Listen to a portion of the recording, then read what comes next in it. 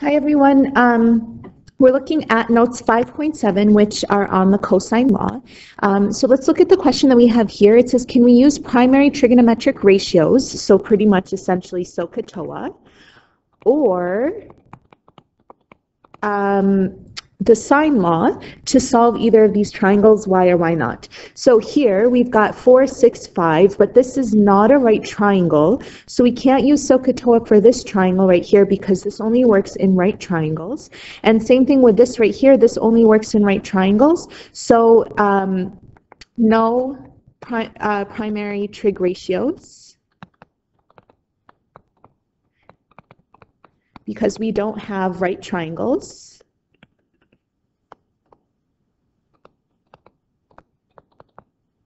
Okay, and then can we use the sine law? So the sine law would only work if we have at least one angle. So looking at this right here, we don't have at least one angle. So we'll call this triangle A. So no sine law because there's no angle.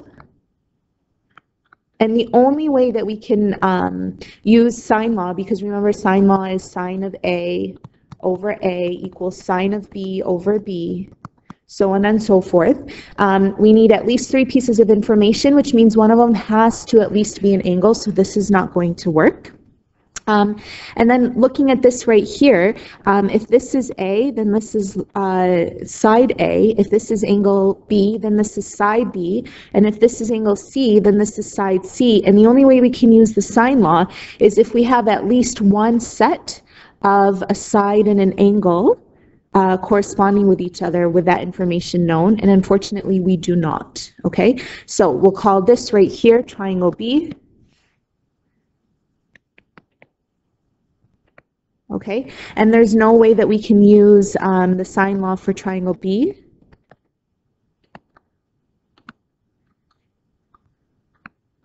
because we don't have a set of an angle and its corresponding side, or its opposite side, I guess we should say. An angle and its opposite side.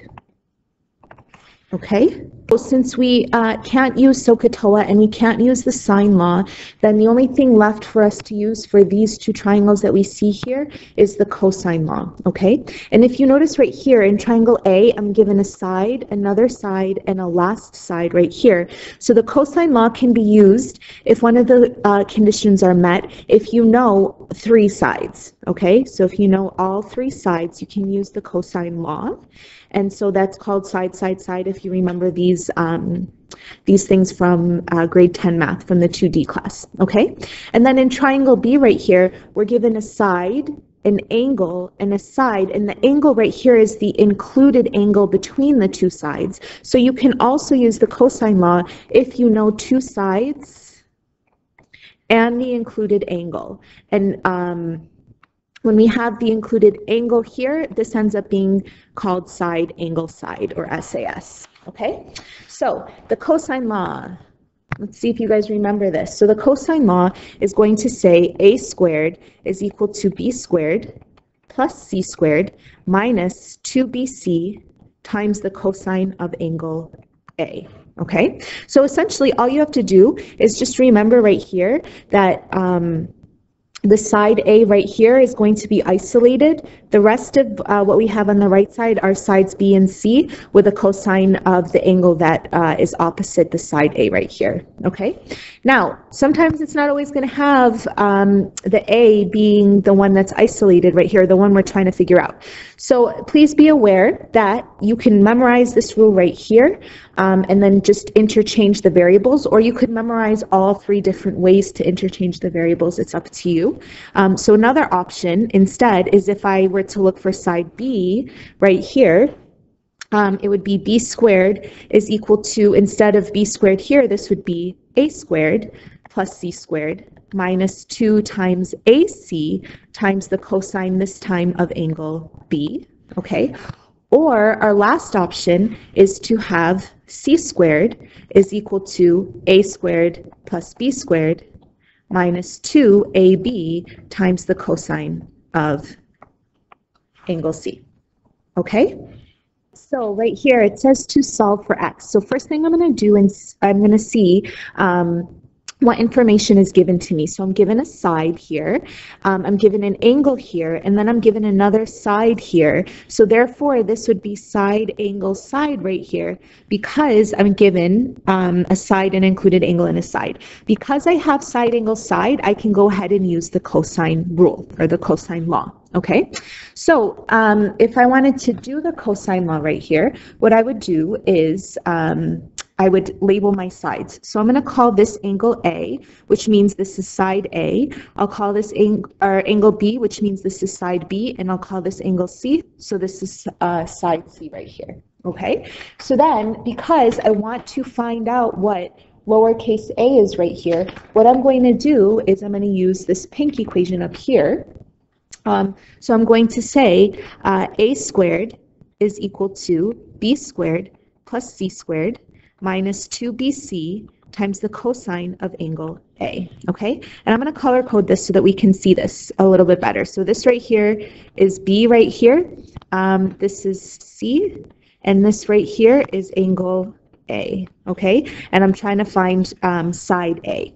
So I'm going to say a squared is equal to, now here B is 11, so I'm going to say 11 squared, okay, plus, and then I know that C is 8, so I'm going to do plus 8 squared, and this should be review for you from last year, okay, minus 2 times the B, which is 11, okay, times the C, which is 8, times the cosine of A, which is 36 degrees, okay, so we'll have the cosine of 36 right here, okay. Sorry, I'm trying to do this in purple. There we go, 36 degrees, okay? So then what this ends up being is a squared is equal to 121 plus 64, okay, minus, and then 2 times 11 times 8, when I multiply all that together right here, I end up getting 88 times 2, which is going to give me 176. Okay, so this right here should be minus 176 cosine of 36. Okay, now I end up getting a squared is equal to, when I add 121 and 64 together, I should get 185. So I get 185 minus 176 cosine of 36. So therefore, I can say, if I wanted to isolate the a right here, that a is equal to the square root of 185 minus 176 times the cosine of 36. Okay, so I'm going to go ahead and type that into my calculator. So I'm going to type in 185 minus 176 times the cosine of 36. So I'm going to say 36 cosine, okay? Press enter. That's the number under the radical. I'm not going to write that all out because it's a crazy wacky decimal. I'm just going to go directly and take the square root of that value right away, so I don't have to deal with rounding errors and with rounding, throwing my answer off until I get to the final answer, and I can just round the final answer. So that means that a is approximately 6.5. So here I can say a is approximately 6.5. Okay? All right, so let's go ahead and look at question B. This time I'm given a side, another side, and a third side. So therefore, this is a side, side, side question, so I can use cosine law, okay? So I'm going to call this angle A, angle B, angle C. It's up to you, whatever order you want to do this in. And I'm just going to separate this so we don't get these confused with each other. And this time, what I want to do is I want to actually solve for an angle, okay? So the cosine, the A is what's unknown right here. The A squared, B squared, and the C squared are information that I know. So I know that the side across from the A right here is side A. I know that the side across from the B right here is side B, so we'll call this side B in pink. I'll call this side A in purple so I can stay consistent. And then this side across from the C, the 17, is side C, okay? So again, I'm going to write down my formula, a squared, and I suggest you write your formula down every single time until it gets stuck in your head. Okay, so I'm going to plug in my information. A is 14, so I'm going to do 14 squared, okay, is equal to B is 16 C is 17 minus 2 times B, which is 16, times C, which is 17, times the cosine of A. So I'm going to say cosine of A because that's unknown information, okay? So then I'm going to go ahead and evaluate what I do know. So 14 squared I know is 196, okay? Equals 16 squared I know is 256. 17 squared I know is 289. Okay, so we get plus 289. And then I'm going to say minus, and then if I multiply 2 times 16 times 17, I end up getting 544. So I get minus 544 cosine of A. Okay, so again, my goal is to solve for A. So this is a little bit different, okay? So next thing I'm going to do is try to isolate this cosine of A. So what I need to do here is I'm going to collect my like terms on my right side right here. So I end up getting 196 is equal to, now when I add 256 and 289 together, I end up getting 545, okay? Minus 544 cosine of A. Now it's just a coincidence that these numbers look very similar, okay? Then I'm going to move the 545 to the left side, so I'm going to subtract it from 196. So 196 minus 545 gives me negative 349 equals negative 544 cosine of A, okay? So then I'm just going to go up here because I'm running out of room right here.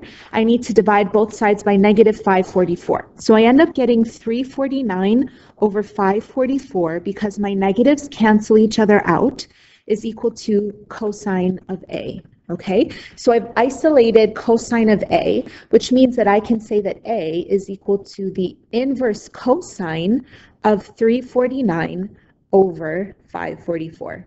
Okay, so then I'm just going to type that into my calculator. So I'm going to take 349 divided by 544, and I get this crazy wacky decimal. I'm not going to worry about writing that down. I'm just going to take the inverse cosine of that, and that means that A is approximately 50.1 degrees. Okay, so A here is approximately 50.1 degrees. All right, in parallelogram ABCD, so I'm going to draw a picture of parallelogram ABCD, okay? So this is angle A. I'll start up here with A, B, C, and D, okay? It says the length of AB is 4 centimeters, and the length of BC is 9 centimeters, and angle B is 54 degrees. Okay, how long is each diagonal? So the first thing I want to do is remind myself what happens with the angles inside of a parallelogram. So if this is 54, then this angle across from it is also 54, and these inside of here are called co-interior angles, if you remember that vocabulary word, and that means that this angle and this angle up here are supplementary, which means that they add up to 180. So angle A is going to be 180 minus 54, or just 126 degrees. So I can say angle A here is 126 degrees. That's the measurement of angle A. Okay, so, and that means angle C is also 126. So it asked us here to figure out how long each diagonal is. Sorry, I meant to say 126 here. So in order to figure out how long each diagonal is, I'm going to draw this out 2 different ways. So the first way I'm going to draw it out is as follows, A, B, C, D. I'm going to find out what this diagonal is, and I'm just going to put this as 54. I've got 4 here, and I've got 9 here. So I'll go ahead and figure this one out first. So it's asking me to figure out what this diagonal is right here. So I'm going to use A squared is equal to B squared plus C squared minus 2BC times the cosine of angle A, okay? So here's my angle A, and I'm trying to figure out what the x is, which is the side across from angle A. The other 2 sides here are just the ones that are not across from angle A, or the sides that touch the angle that's given to me, okay? So I'm going to say here that x squared is equal to 4 squared plus 9 squared minus 2 times 4 times 9 times the cosine of 54. Okay, so that means that x squared is equal to 16 plus 81 minus, and then if I do 2 times 4 times 9, I get 72 cosine of 54. Okay, so that means that x squared is equal to 97 minus 72 cosine of 54. So then I have to square root both sides to get this x alone. So I get x is equal to the square root of 97 minus 72 cosine of 54. So I'm going to figure out what that answer is approximately by plugging it into my calculator. So we're not going to go to our calculator until we get to this final step. So I'm going to do 97 minus 72 times the cosine of 54, press enter, I get 54 point a bunch of decimals. I'm going to square root that answer, which means that my answer is approximately 7.39. So x is approximately 7.39 right here. Okay, so let's try this again, but this time we're going to have A, B, C, D here again, but we want to figure out the other diagonal. So this is still 9. Since this is 4, then CD is also 4, and this angle right here we figured out is 126. So I would like you to please try to figure out what the length of AC is. So we'll call it Y, the second diagonal. Calculate the value for the second diagonal, and we will take this up next time I see you guys in class. Please have an answer so that way you can make sure you give yourself a chance to actually try it, okay?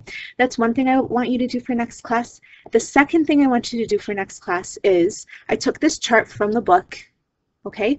But there's actually something on this chart that just does not make sense in this second column. So I want you guys to figure out what does not make sense in this second column and how we can figure, or how we can fix it, okay? So think about those two things for next class, and I hope you have a great day. Okay, bye.